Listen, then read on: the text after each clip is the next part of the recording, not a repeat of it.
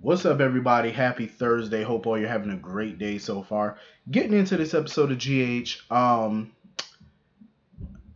I enjoy the scene at Charlie's. I'm trying to remember the name. I'm blanking out. I enjoyed that scene. I was hoping when the gunmen came in there and they were all pointing their guns at Nina. Now I wasn't hoping that they would kill her, but I was hoping that one of the gunmen would get a little trigger happy and put a bullet in her ass. I was hoping so, but no luck. I was really hoping so. I said, go ahead, Mr. Gunman. Go ahead and pop one in her. Put it in the leg or something, something non fatal. Just for shits and giggles so I can laugh. That's what I was hoping for. Um, so anyway, yeah, those dudes that came up in there, they were definitely amateur. Very amateur. They were like bumbling idiots. And Sonny started to realize that. Because when Dante was questioning Sonny, they were all, trying to figure out, was it a random, burglary, or did they do it because they knew Sonny owned it?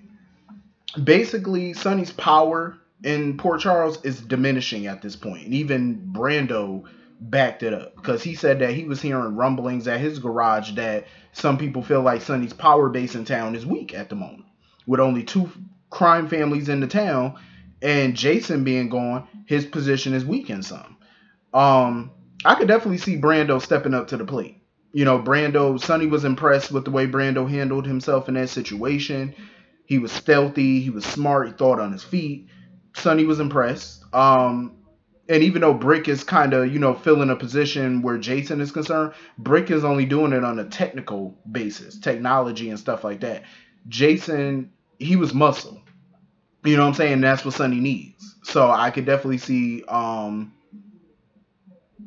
filling that position. And it was so funny because Sasha was telling Brando, "Oh, don't make a habit of doing stuff like this." Too little, too late, because it's about to be. It ain't about to become a habit. It's about to become a damn career for Brando. Um, I mean, it's inevitable. It was inevitable. The writing was on the wall for Brando to at some point join Sonny's organization because they've been foreshadowing it. Oh, for the past year, at least over a year, they've been foreshadowing him possibly joining the organization. It looks like it's gonna happen. Um, and it was so funny because I'm like, Sasha, she could not take a second. This chick was over here popping that little pill. I'm like, you know what? Somebody need to get her into some type of clinic now. Like, she needs to go to some type of rehab right now. Not now, but right now. She needs to go. Um, so yeah, Sonny was like, listen, I'm about to show these motherfuckers who I am. Sonny has to reestablish his power base. He has to show people in Port Charles, like, look, my organization is far from weak. I'm still strong. I got this. You know what I'm saying? He's gonna have to send a message to let everybody know, like, listen, the Corinthos organization is very strong. Because if not, every Tom, Dick, and Harry in that town, every low life criminal is gonna be trying to, come after him. So Sonny gonna have to do something. He gonna have to plug that hole and show everybody why he is Sonny Corinthos at this point. And he gonna have to let these criminals and that these little criminals know, like, listen, play with your mama, don't play with me. You know what I mean? You got to send a stern message, quick, fast, and in a hurry. Um. So anyway, moving on from that. Listen, Carly came over there quick, fast, and in a hurry when Dante and Sam was getting into it about the phone, about him catching her in his phone. Carly tried to come over there. It was my fault. I am so glad Drew came up when he did and said, nope, let's go. I said, thank you, Drew. Because it really, I understand Carly wanted to take ownership for what Sam did, but at the end of the day, Sam's a grown woman. She knew what she was doing. You know what I mean? So it don't matter what Carly said, they were still going to have an issue. So it's like, back on up. And Carly, I'm glad Drew reminded her, like, you interfering in somebody's relationship, when has that ever worked out for you? And I'm glad she said, yeah, it hasn't. I'm like, exactly, mind your business. Um, Carly, I totally get where she's coming from where Esme is concerned. Like, Carly wants to take this girl down because that's just Carly. When Carly sees somebody as a challenge, especially when they're messing with her friends or her family or something like that, she gets this tunnel vision where she was like, you know what, I want to take you down. I get it, but you know what? I think Carly need to stand down on this one. I understand that's her daughter, but I think, there's more than enough people already working on this, and I don't think Carly should be involved. Not in that aspect. I don't think she should work on trying to get the goods on Esme. And Drew reminded her that. He was like, just because you want to take Esme down don't mean it's going to be, you're going to be the one to do it. And I agree. I don't think Carly will be. Leave this to somebody else. All she can do is just be there for Jocelyn. That's what Carly's trying to do. She's trying to put all her energy into everybody else because she doesn't know what to do with herself. She doesn't know what life after Sonny looks like. But I'm like, I don't understand why she's questioning her life after Sonny. I mean, her and Sonny have been married and divorced like 5-6 times. So do what you did the last 5-6 times. Pick up the pieces, move on with your life. Find something new or find someone new. I would like to see Carly single for a while, just kind of playing the field for a minute.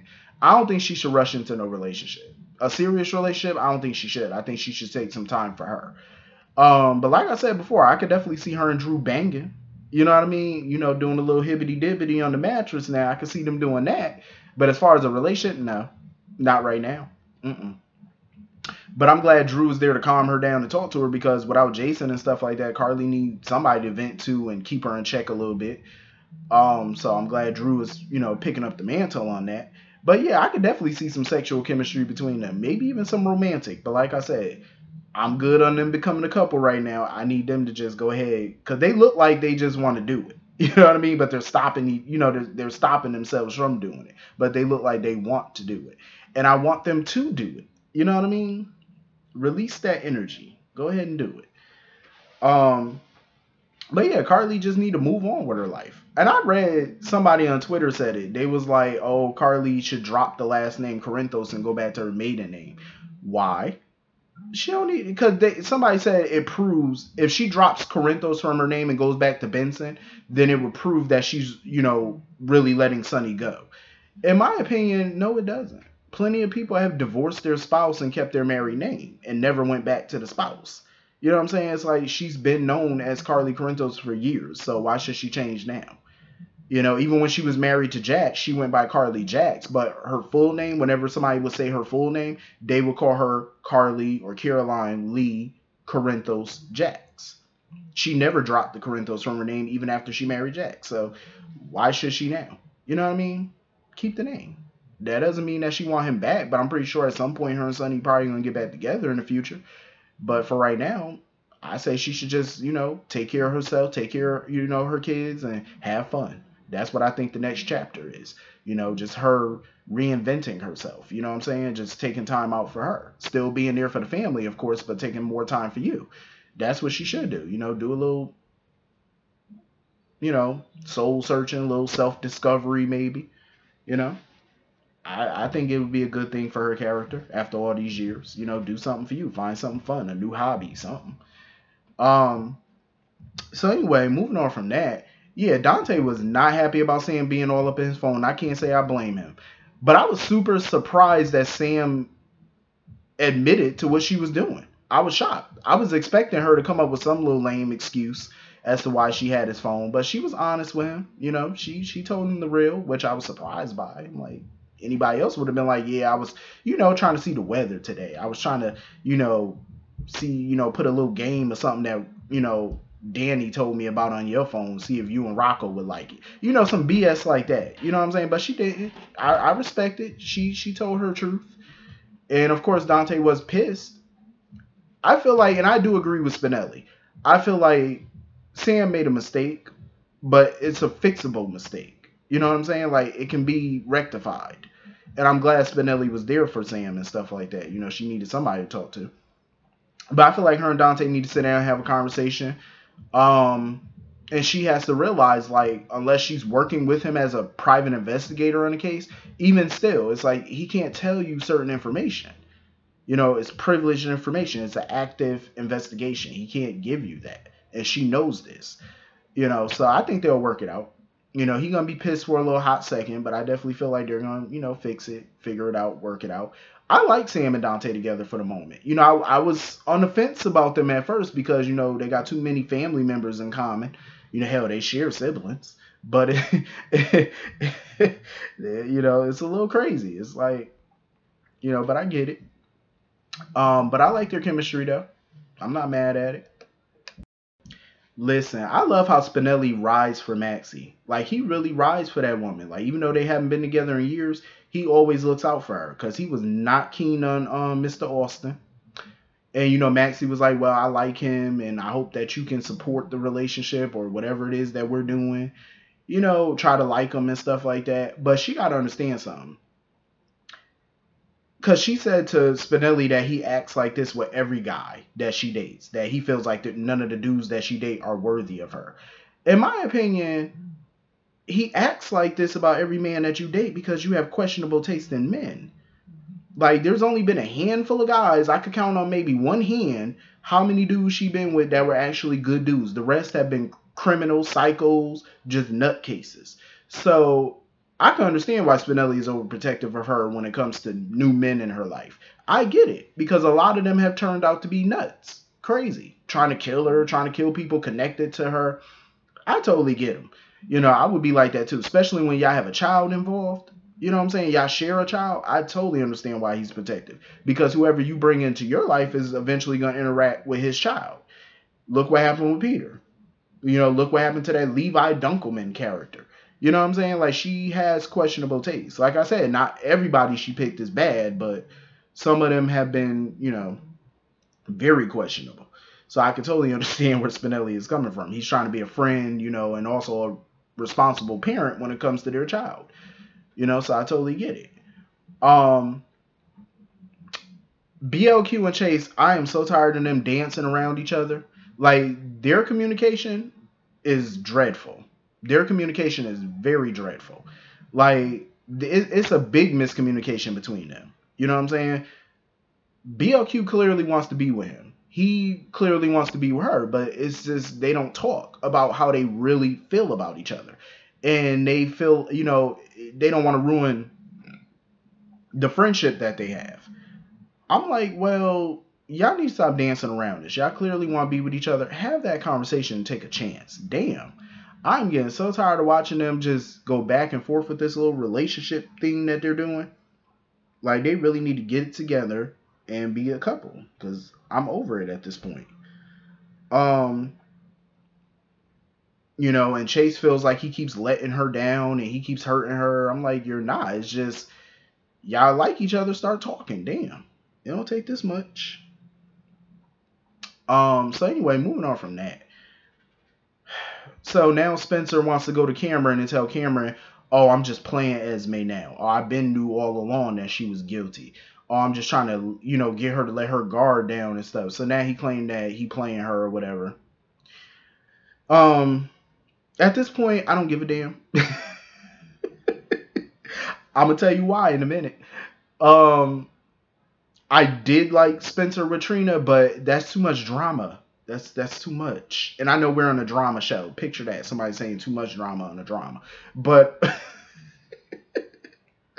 I'm just saying, like, I like Trina's chemistry with Rory. I freaking love it. Again, we don't know much about Rory. For all we know, he could be some type of psycho undercover cop. We don't know what he is. But it was so funny when her and Jocelyn went to Kelly's and he was just staring at them and stuff, like staring them up and down.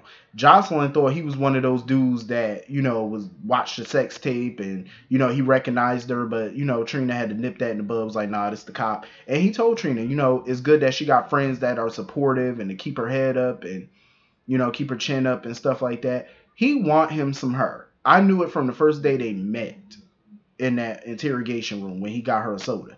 Then at the courthouse when he was all chipper and stuff like that, all, eager to help, like, oh, I can take her out in the hallway and keep an eye on her. And he was all happy with that smile.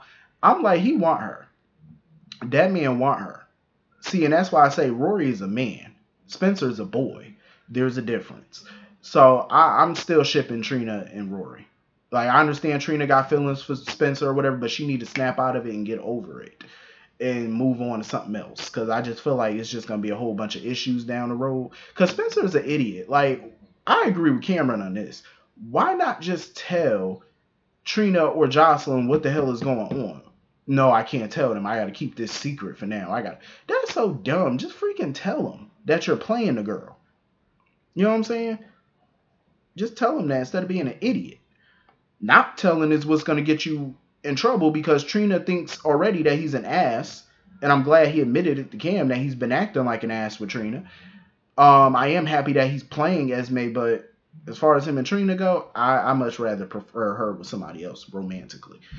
My honest opinion, I think she could do better.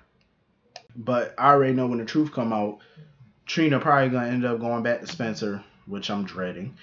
But I want to know more about Mr. Rory. I want to know about him. Like, who his parents? What's his background? I'm guessing that the writers are probably gonna flesh him out, slowly but surely. But I want to know more about him because I'm liking the chemistry that I'm seeing. So anyway, that was a pretty decent episode, pretty good. I enjoyed it. Hit the comment section, let me know what y'all thought about it, and I will see you all later. Have a great day. Peace.